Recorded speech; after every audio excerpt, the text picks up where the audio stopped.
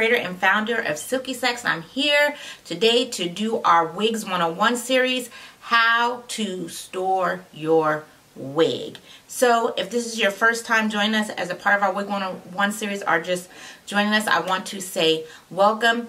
This is our 5th and final video of the series. We did have 4 other videos. They will be listed down in the description box below. Please go check them out. They're very beginner friendly. And if you're more intermediate or you wear wigs a lot, I think you will find some valuable information in them, especially in the last one. So like I said, they are in the description box below. For this series, we are trying to get you caught up and get you into wigs and what's going on for the new decade. So before we get into wig storage, just a little bit about me. My name is Ikoya. I am the creator and founder of Silky Sacks. A Silky Sack is a silk lined bag that I designed to not only store your wigs but also to protect them and add longevity to them.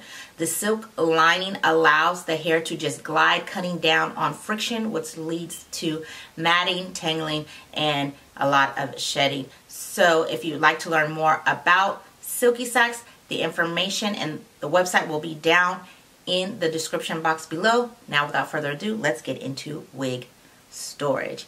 So wigs, you guys, are all at some point, because they are not coming from the scalp and they're not getting the nutrients and the blood and all the different things that it takes and needs from your scalp. They all, whether they are human or synthetic, have a lifespan and will come to an end.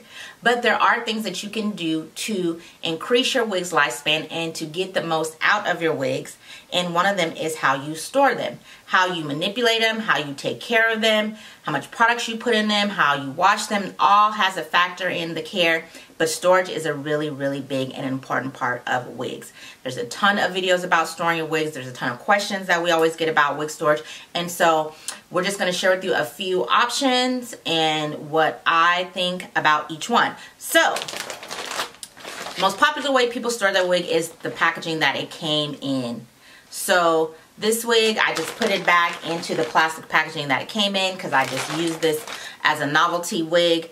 But I don't recommend that you store your wigs back in the plastic packaging that it came in, because plastic is made up of fibers that are very, very drying to hair. It's the reason why we wear silk or satin bonnets as opposed to a shower cap.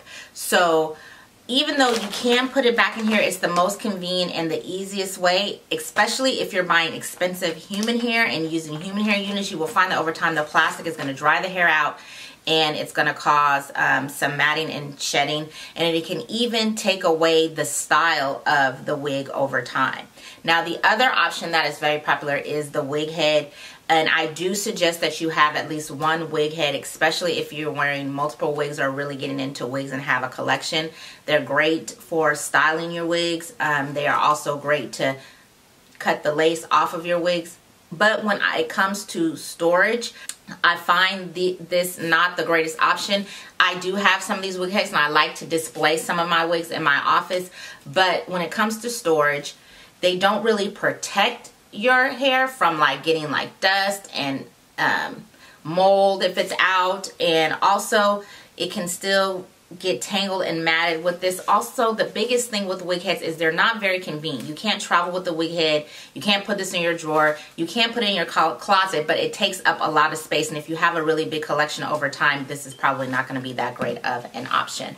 Now, I used to do a lot of sew-ins, and this way is an extremely popular way to store your wigs. I don't know what this is called. I call it a garment bag, but what you would do is there's a hanger inside, and so what you would do is take the hanger. My hanger broke, you guys, so I don't know how good it's going to work for this demonstration, but you take the hanger, and as you can see, there's some clips at the bottom. So you would take your wig or your extensions and you would close them in the hanger. My hanger broke, so that would be another con right there, right? But yeah, so I don't know how good this is going to work, but you would take there, it would hold the hair in place, and then you put it back inside the garment bag.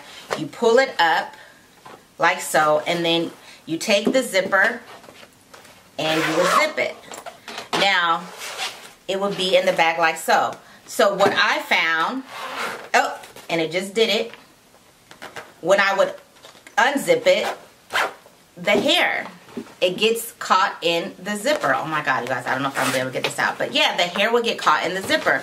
And so not only that, but also the plastic. Plastic is very drying. So even though this is a really popular option, I just do not think you should be using zippers in hair. So not the last, but another case that I found was this case. And this case is nice, especially if you're like a hairdresser or have like hair tools.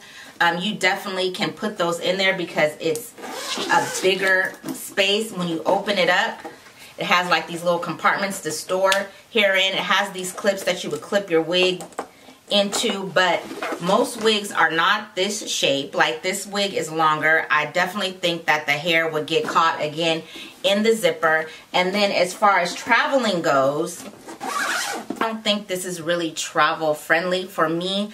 I don't want to be traveling with a whole nother piece of luggage. I want to bring less luggage and things that will pack a little bit more easier. So that is that.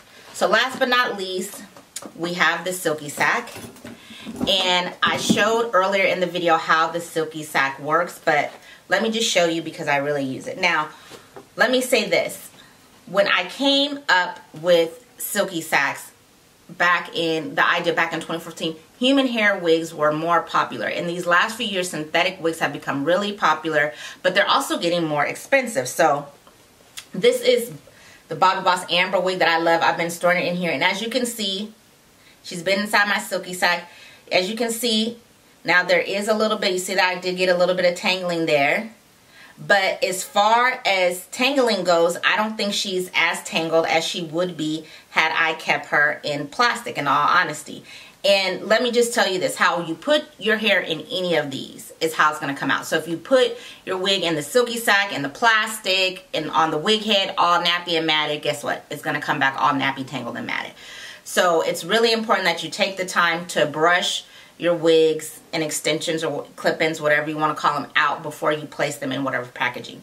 So here it is. As you can see, the Silky Sack is just holding in place. And what I love about it and why I invented it is because I was spending a lot of money on human hair and sew-ins. And I was like, okay, all these things are not helping add longevity to the hair, are helping to increase the hair. They're protecting it, but they're not increasing the hair. And so I sleep on a silk pillow. I sleep with a satin bonnet. And I was like, why hasn't anyone done this for hair? And like I said, back then it was much more human hair being used, but even when synthetic hair is getting more expensive, you want to get the most out of your wigs. And so what I like most about the Silky Sack is after you put the hair, so it's in there, so you can see, after you put it in the sack, you can see it's still, let me just show you, still clipped, still hanging there. Then you can pull your drawstrings, you can tie them if you want, and then you can fold it up, you can put it in your bag, you can put it in your purse, you can put it in your drawer, you can even tie these and hang it up in your closet.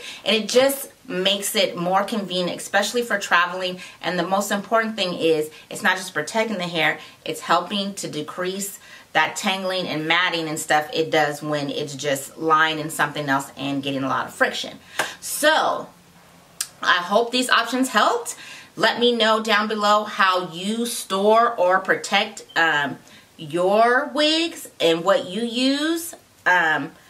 These are the options that I see and I use. So we love to have these conversations here over in Silky Sacks. So make sure that you comment down below. And also, if you haven't already, hit that subscribe button and then hit the bell so that you'll be notified whenever we drop a video. We come to you every single Monday with wig reviews, hair tutorials, hair reviews. So go ahead and hit that button. And then if you're watching over on Facebook, make sure you give this video a like and a share. We love you over there on FB too.